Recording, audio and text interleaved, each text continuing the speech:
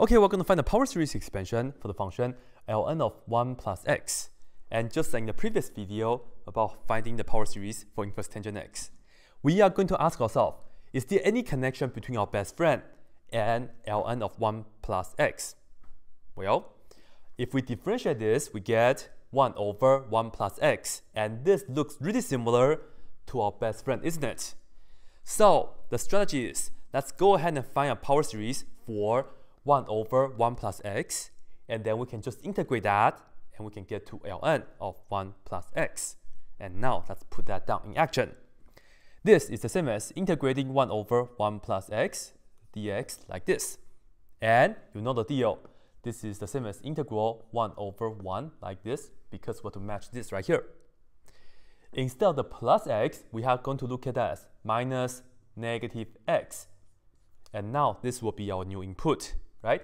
So we have the dx right here as well. Well, from here, we can just plug in negative x into all these x right here. And that's how we can find the power series for 1 over 1 plus x. I will show you both the expanded version and also the sigma summation version, right? Let's put on the integral sign because we haven't integrated yet. Okay, the first term is just 1, and then plus the next term is x, but I have to plug in negative x into this x. So I will have plus negative x like this. And then we continue. Plus negative x to the second power plus negative x to the third power, and so on forever. Put dx right here. And you know this is the same as integral. Well, we can plug in negative x into the sigma notation right here for this x right here, right? So this, we have the sum for n goes from 0 to infinity. Parentheses, the input now is negative x and then to the nth power. And don't forget, we should also plug in negative x into here. So absolute value of negative x is less than 1. Let's take care of this real quick because this is the same as absolute value of x is less than 1. In another word, the radius of convergence for 1 over 1 plus x is equal to 1, right? So let me just indicate this right here for you guys real quick. This is telling us r is equal to 1 for the power series of 1 over 1 plus x. We haven't integrated anything yet, right? But anyway, this is what we have. Now, before I integrate, let me just put this down in a better form because I have to take care of the parentheses and the power.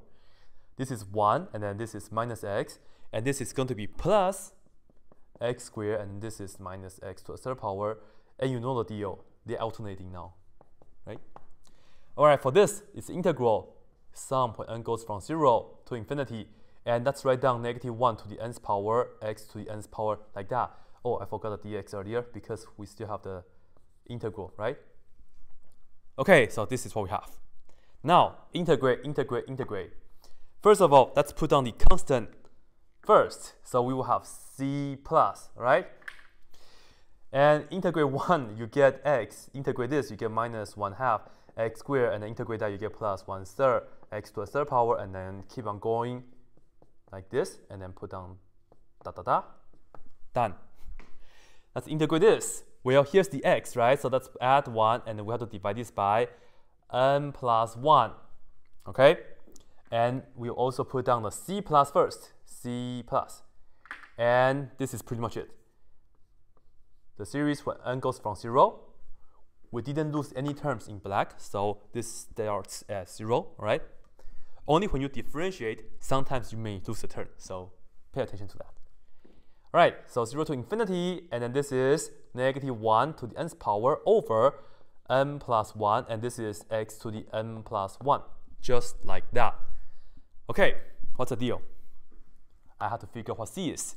We can do so because we know the closed form, which is ln of 1 plus x, right? So you know this right here is representing ln of 1 plus x.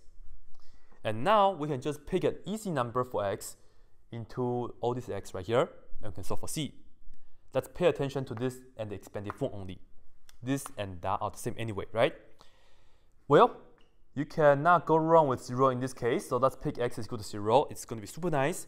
we get ln of 1 plus 0. This is going to give us the c right here, and then we will plus, this is going to be 0, and then minus 1/2. 0 squared, and you know I'm just showing you guys a few steps for work. All these terms, they all have 0, right? They all have x, so that will be 0, right? So put down bigger 0. Anyway, on left hand side, we get ln 1, which is just 0. So this is going to be the c value, right? So we have the c like that. C is 0. Okay, so this c and that c are the same. They are both 0, right? So let me just write this down for you guys right here. So ladies and gentlemen, the power series for ln of 1 plus x, it's equal to, let's put down the expanded version first. We have x minus 1/2 x squared plus 1/3 x to the third power. And if you notice, all this right here, they have the odd and even numbers, right? Unlike inverse tangent. And it's also alternating though. Anyway, let me just keep writing this down for you guys. Minus 1/4 x to the 4th power, and so on forever. In the summation form, we have the sum when n goes from, by the way, c is 0.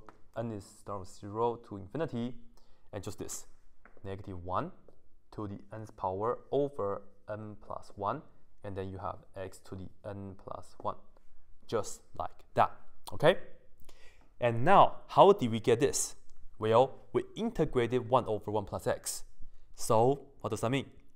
That means the r stays the same, right? R is the same. It's 1. Remember, when we integrate or differentiate a power series, the radius of convergence stays the same. Only the endpoint, right, will give us some trouble. So we have to check the convergence at the endpoint. Anyway, this is what we have, and for the I don't know too much about it, but I know the center is at 0, and because r is equal to 1, that means I can go to the left from the center 1 unit, so I will have -1. And likewise, go to the right 1 unit, so I have +1, right? But I do not know the convergence at the endpoint, so let me just put this down for now, and want to figure this out. Remember, this right here represents the x values, so we have to plug in x equals to -1 into this series to see if it works or not, and likewise plugging 1 into this series right here to see if it works or not, right? So now let's get to work. When x is equal to -1, we plug into here, and this is what we will have, right? And you see, we have -1 to the n times -1 to the n plus 1 power. We can just add the exponents together, so n plus n, that's 2n, and then plus 1. And notice that this is the same as saying -1 to the 2n power times -1 to the first power, right? And the good thing about this is that this right here, it's always equal to 1, because the power here, it's always even. We have the 2n right here. In other words, this is actually not alternating. We just have -1 to the first power on the top. This is always negative, in fact. And if you would like, you can bring this negative right here to the front of the summation. And now, if you look at this series, when n is equal to 0, 2, 1, 2, and so on, plug into here, what kind of series do you get? When n is equal to 0, you get 1 over 1. When n is equal to 1, you get 1 over 2. And then the next one, 1/3, and then 1/4, and so on, so on, so on, right? And if you just look at the blue series, it's always positive. 1 plus 1/2 plus 1/3 plus 1/4, and so on. That's what. This is just the harmonic series, isn't it? And we have the negative version of it. So we know this right here diverge, because we can say this like the harmonic series diverges. Okay? So that means I will come back here and I will use the parentheses because I cannot include -1. Okay?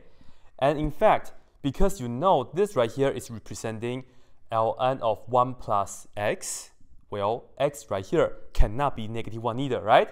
Otherwise, I will get ln of 0 inside. That's no good. However, I'm just doing this to show you, what if you didn't know the closed form? What if you just have to work with this?